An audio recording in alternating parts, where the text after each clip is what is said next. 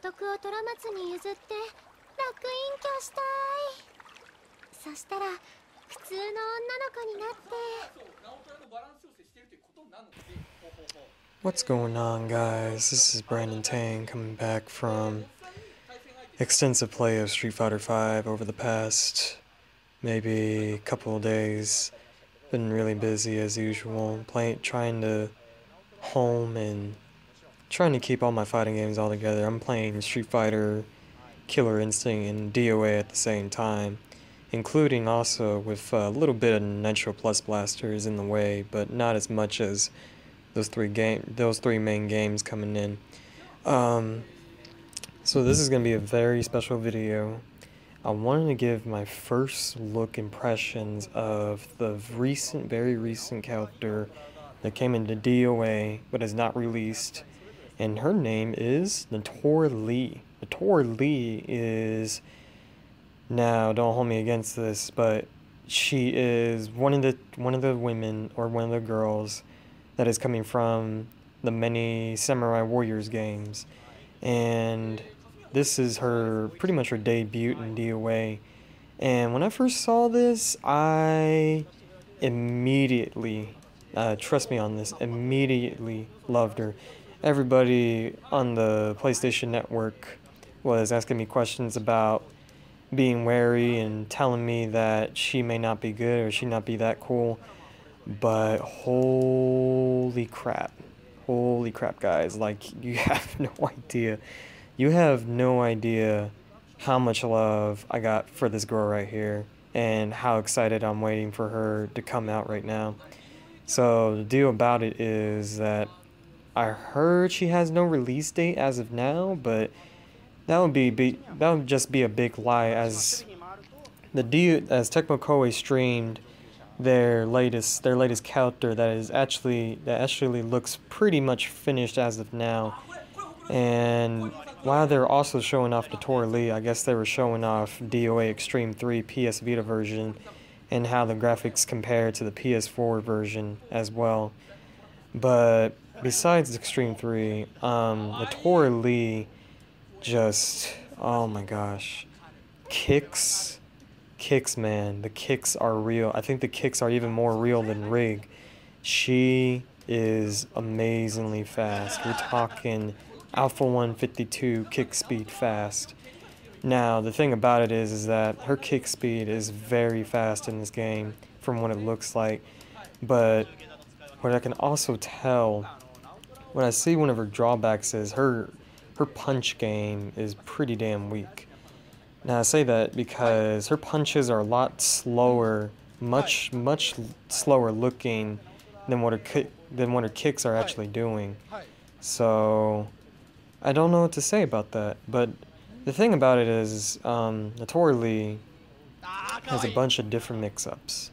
So you go into one string, into a different, which might be mid, low, into another low, into a launching high, which is really crazy if you can tell by the video right here that it's just super ridiculous.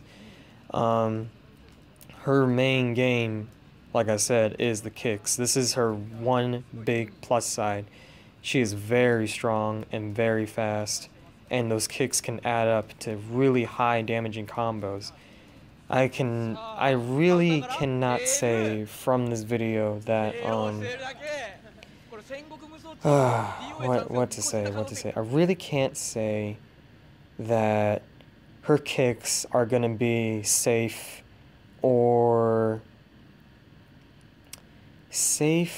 unsafe on block. It's really hard to say, because most of the developers who were playing this game, or most of the game testers who were playing on the stream here, they seem to only do one move, and none of them really try to block any of it. Most of them try to, like, spam counter or something, or try to stagger escape, which looks really crazy impossible, or they're just not lucky at all, you know.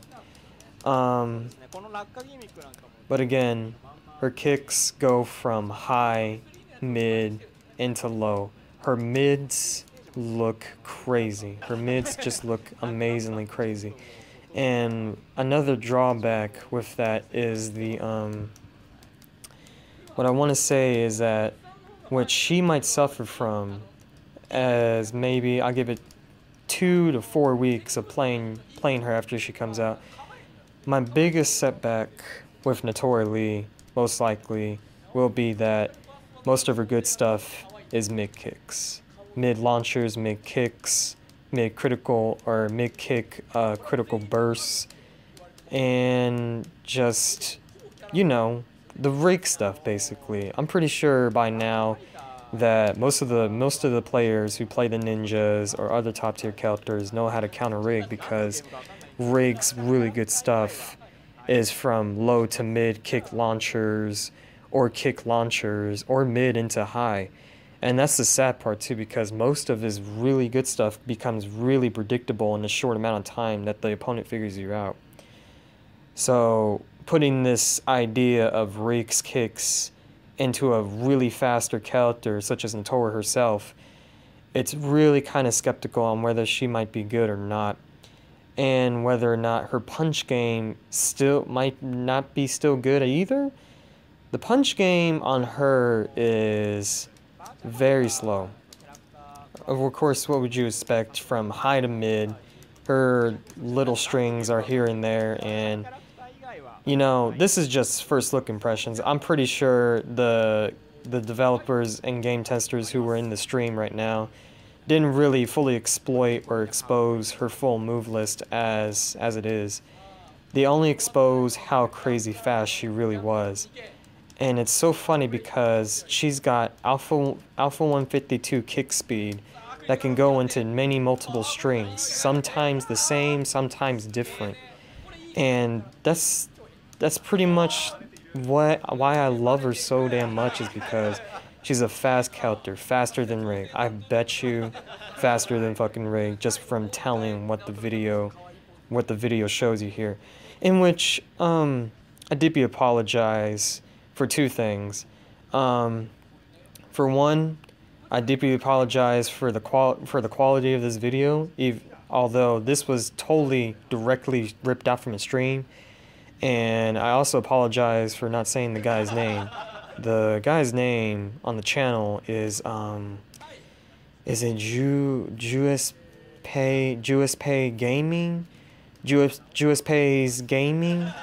Yeah, like Giuseppe's Gaming was the first one I saw on the YouTube links that was in every article as far as Siliconia and Shoryuken.com. Sorry if I mispronounced any of those names, but yeah, the YouTube channel's name and the quality of this, although most understandable. Besides all that, besides Naotora Li, it seems that also the stream guys over here, they were showing off the brand new collaboration between Samurai Warriors and DOA with these really amazing costumes. They didn't show, I don't think they showed off Hayabusa. If there's more gameplay footage of this that leaked or something, or came from the stream, you guys should let me know and I'll cover that. But as far as the costumes go, I think they only show Kasumi, Ayane, and Hayate. I don't think there was anything as far as the Samurai Warriors costume for Hayabusa. But besides all that, again, Naotora Li, really, really strong.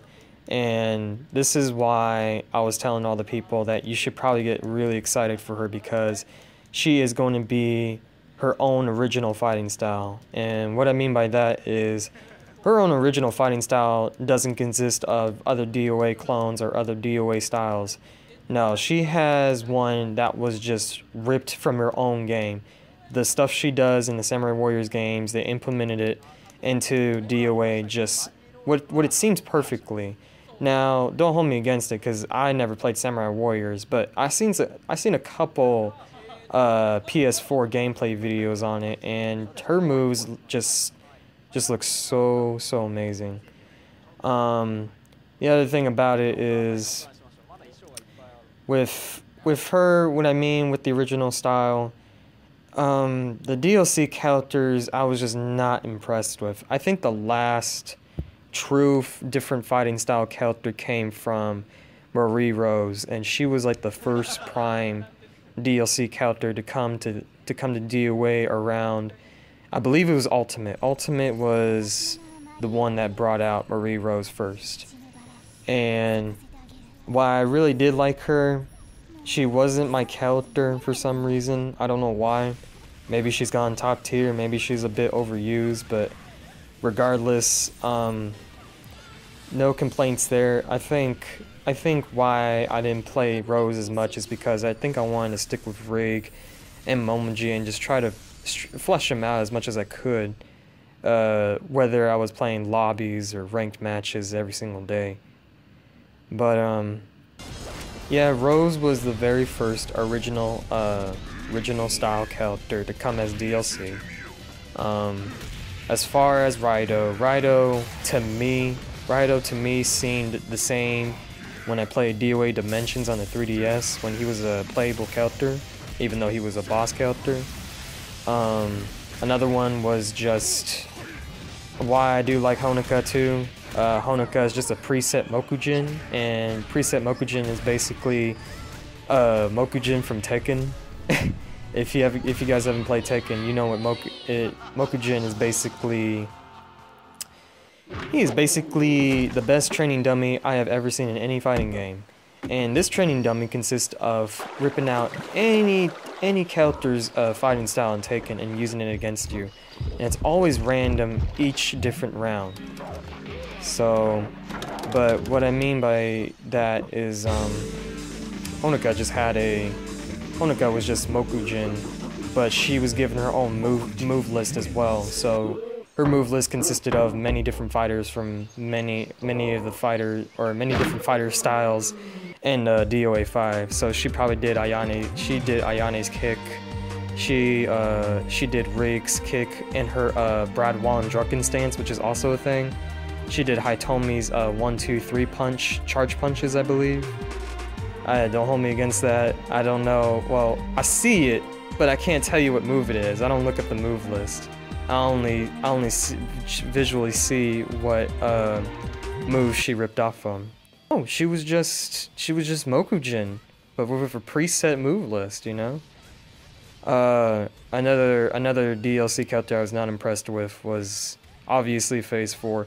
Phase 4, while most top tier players like her, including I have to say I do like her too, but it's just another clone, and on top of that, she's basically she's basically a substitute for Kasumi players, and a much better one in fact, because most of her strings she just can cancel teleport into, which is crazy, and it seems a lot better than Kasumi, you know. Besides that, now, like, my first impressions, oh, and by the way, like, this stage, man, I'm glad they brought back the stage. It's if you watch the video, of course, which is happening right now, it's Azuchi. Azuchi is one of the DOA 3 stages, one of the very classic ones. And I have to say, this one is not too bad looking. I was a very little disappointed with Lost World and Force, because Lost World looked a little too green. It wasn't as spacious as DOA 3, where DOA 3 had it.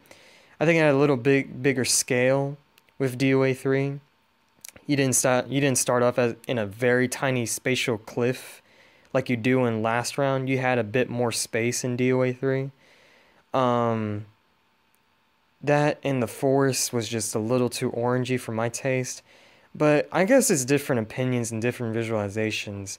Because I can hear you guys saying that, well, Brandon, these stages were great and they got improved over time in Ultimate when they first came out. Because if you look at DOA 3 and Lost World, and you combine Forest and Lost World and Forest look very grayed out. But I don't know, something about it has very, very natural lighting. I think the Forest one had natural lighting, but I could agree that Lost World was very grayed out. But for some reason, I still hold that nostalgia to my heart, and say that 4 still looks a lot better in DOA 3 than DOA 5 Ultimate. Again, Azuchi looks amazing. Was not impressed with the little strange transition. It's very short.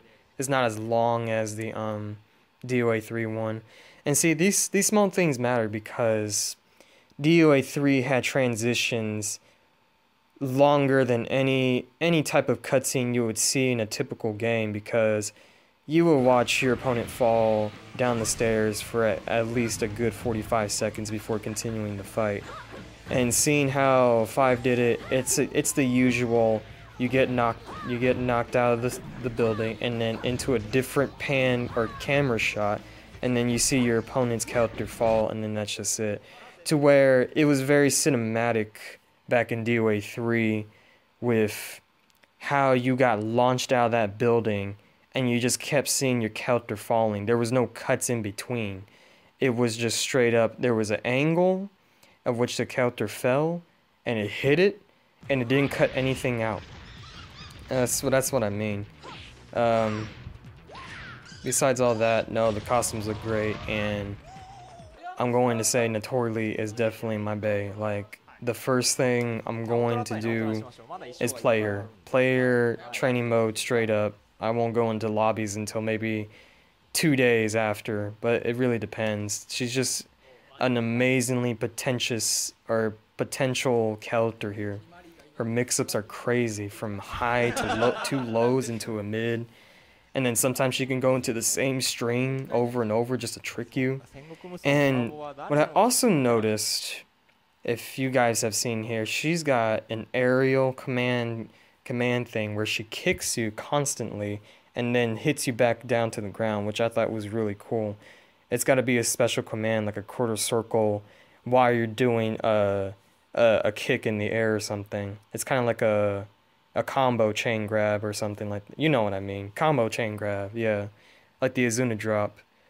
Another thing, what very interesting about Naotora Li was her charge, and they didn't really go too much in depth with her power blow. I'm surprised they didn't show off her power blow, or not her power blow, her power launcher. They did show off her power blow. Told me on that. They showed off her power blow. That's what made her combo into her charge stance special kick. Don't hold me against that. No, they showed everything off. Her charge move looks scary. It looks very scary because the thing about this charge move is, like most characters, when they go into a charge state or a charge punch, Li Fang cannot cancel her charge punch. She cannot sidestep it. Once she commits to that charge punch, and I'm sure most smart players do, she cannot sidestep it. And if the other smarter players see it coming, they can just normally get up and counter a mid punch, because it is counterable in mid punch. But her charge move, when you see that gust of wind flow from her feet, it is amazing. It looks really good. Well, regardless of the stream quality, I'm pretty sure it looks really amazing. The thing about that charge move is it's cancelable. So, like, if you thought she was scary, just wait until you see her charge potential. Her charge can cancel into a crazy throw, or you sidestep it. No, not sidestep it. You can just freaking just cancel it with square, most likely. You could just hit square, cancel her charge stance, and then go into a grab or trick your opponent and go into a different, like, attack string. You know what I'm saying? What was so really godlike about this chick is that when she did her charge attacks, she got a like a cannon drill like attack that she can go into, and it hits you 3 times. Doesn't do hard knockdown. It's not like Ayane's it's not like, oh, I'm gonna call it cannon drill, because that's what it looks like. It looks like a cannon drill from here. It doesn't do hard knockdown and doesn't do that great of damage, but it does hit 3 times. And it looks like it may be really hard to counter because it's consistent as fuck. You're always put into like this very medium stun state. Not a heavy one, but something enough that's like a little bit guaranteed. And the thing about that is that her cannon drill that hits you 3 times doesn't do that enough damage. So I think it's just used for like as a get in tool. So if you see your opponent trying to do something, you can just whiff punish them with her Naotora's Li cannon drill. Hits them 3 times, you can go for another setup or something like that. You know what I'm saying? Another thing was her charge stance does like this crazy. It starts off, I think it combos low or combos mid kick, but what the guys that did on the stream was they launched, I think it was Haite Ariane up in the air, and they did this crazy like wind kick attack that did like 30% damage, and that was only combo in the air. And I would assume that her charge stance does not take that long to, how should I say, startup, buffer, whatever you want to call it. It doesn't take that long to get stuff going. It's not like a Neo Tengu or Tengu back, what was it? Her charge win. Yeah, it's nothing like that where it takes up like maybe 3 to 4 frames just to charge up fully, you know what I'm saying? Because within those 3 or 4 frames, even if it's slow startup, an opponent, especially in a game like this, can easily just grab Neo Tengu or counter that wind attack, even though there's no counter punish right after it. It's just a normal sidestep. Another exciting thing for her, gosh, like, she's just, I don't know what to say. She's crazy potential. And I may be looking biased here and saying that her punch game sucks. Maybe you guys are different spectators, but her real game right now is where it's at. It's the kicks. Her kicks go into different strings, and that's what blows my mind. The one thing I may also fear from just looking at Naotora is they didn't expose her move list yet, but I also hope, besides her very fast predictability and sometimes telegraphed kicks and moves, kind of like Riggs, I really hope that she doesn't have a move list like Momoji or Rachel, because Momoji and Rachel suffer from predictability. A lot of players who use Momoji and Rachel have to do a lot of patience, and if they have to counter, they have to do counter throws. Counter throws with Rachel do tons of damage, and I'm pretty sure a lot of you guys seen that since Ultimate came out. And with her air grabs, she can just punish severely. Given Rachel has her default sidestep and she has her special sidestep. And her special sidestep can go into a mid punch launcher or a low sweep, which is really nice. But again, it's a lot of patience because you cannot do the same move over and over again. I think Rachel has less moves than Momoji, and that's saying something. I think Momoji has 56 or 58 moves, and Rachel only has like 49, I believe. But again, her power makes up for that, and I would say if you're patient enough, it also makes up for that. They're not bad characters, but they suffer from not having enough moves, you know what I mean? I think that's about it. You know, they showed off the costumes. I think my favorite one for Naotora Li is the kitty cat, which is really nice. And I think the really adorable one, now hear me say this, hear me say adorable while this game is like the anime sexualization game. Now, I honestly think Naotora Li's costumes, while some of them don't look all that great, they're just like color swaps, different color patterns like blue. I think I saw purple, not too sure. Purple might be a thing. Don't hold me on that. But no, my favorite costumes are the cat one and her bathrobe one, because the bathrobe one, she has like this cute little ducky and this little extra towel on her head. I thought it was really cute. But yeah, no, I think that's it for Naotora Li. Like, this character, man, She comes out March 17th, but a lot of people are saying that she does not have a release date as of now. But I mean, come on, like, fighting games are I think a new bridge and branch of fighting games are coming out. Guilty Gear Revelator doesn't come until like June, but games such as like Pokken Tournament, Mortal Kombat XL, Dead or Alive 5 coming out with Naotora Li, Street Fighter 5 coming out with a new March update, and you know, you can't really fight it. Even Killer Instinct Season 3, they haven't announced a release date, but they said that it's gonna come around March, and I'm really excited for that. Along with what was it? Along with basically Killer Instinct merchandise, which I'm really excited about, you know? I love the figurines and stuff, but that's for a different video.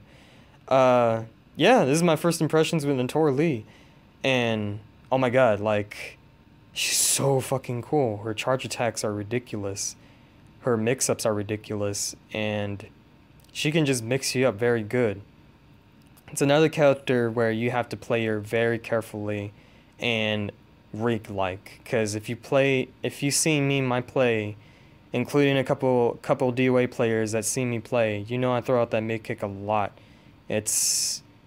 Man, it's such a bad habit. I don't think a lot of people know, but you know, the mid kicks on rig are unsafe, and I have to start mixing it up more because I've been so spoiled by winning that to the point where I actually hate it, and where I'm trying to find new players on lobbies and trying to learn myself and trying to how to play against my own bad habits.